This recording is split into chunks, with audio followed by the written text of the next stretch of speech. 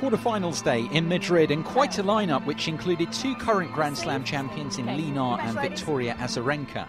After Lee deservedly won the opening set, Azarenka battled back, and the world number one also broke first in the decider. So 4 unforced errors, and Azarenka's broken. First game, final set. Lee's game was now nowhere near the level of earlier in the contest, with Azarenka in command.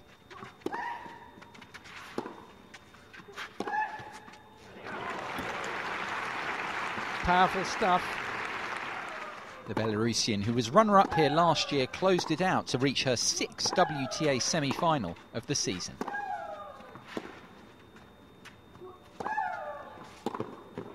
There it is. Victory for Victoria Azarenka. She wins it. A very tough match which has come through. 3-6, 6-3, 6-3 in an hour. Next up, arguably the day's standout tie on paper, as Maria Sharapova and Serena Williams met for the 10th time in their careers. Serena had won the past 6, and she also took the opening set here, although Sharapova did have a bit more of the play in the second. Very well read Sharapova. Serena trying to be a little clever. Why not? In general, though, Serena proved to be too powerful and precise for the Russian. Is punished. Serve was a good one. Like Sharapova, Serena hadn't lost on clay this year and was in no mood to see her record perish. You can't beat that. That is just wonderful. And it was Sharapova's that did, as Serena completed a crushing victory. 3rd double fault in this game. 6 double faults overall.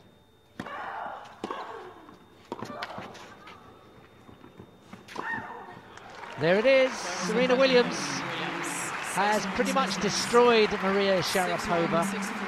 6-1, 6-3 in 1 hour and 18 minutes.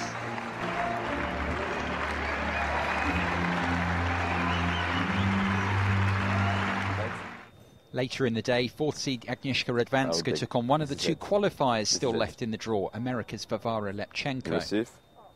Okay, 5 minutes. Radwanska, who'd won their previous 2 matches, won the opening set and also twice went up a break in the second. Well, I think it's a bad mistake from Lepchenko. But Lepchenko, who'd upset world number 11 Francesca Schiavone earlier in the week, did hold serve to hang on. And that's caught the line. My word, when she flows, she flows. The American then looked to be back in the match when she broke Radwanska to love. It's not over till it's over. And we are back on serve. But Lepchenko couldn't complete the recovery, slipping behind in her very next service game. And now it's love 30. What a big point the other one was before. Radwanska the winner in straight sets. There it is. Radwanska has won it. Into the semi-final she goes, Agnieszka Radwanska. 6-4, 6-4, beaten Varvara Lepchenko. A disappointing end. An unfortunate end for Lepchenko, but it's Radwanska who goes through. The remaining quarterfinal at the Mutua Madrid Open featured world number 5 Sam Stosur, who went up against another qualifier, world number 105 Lucie Hradecka. No service breaks meant an opening set tiebreak, where Stosur made the first slip-up. Oh dear. Now, there is a problem. Now that maybe sums up this court. Hradecka is set up after an hour's play. It's just sensational.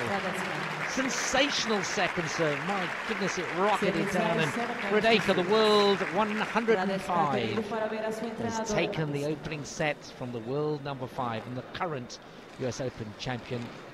No break points in the second set, so another tie break. Stosur moving into a 4-2 lead.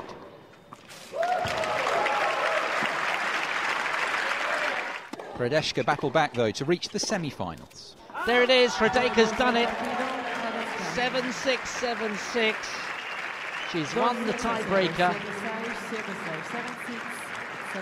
Quite extraordinary. A wonderful win for Lucie Hradecka, the qualifier.